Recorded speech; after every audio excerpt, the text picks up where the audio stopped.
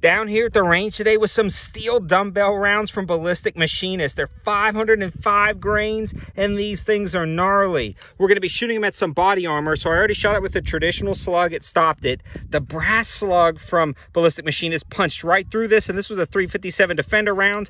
Now for the steel dumbbells, this should be good.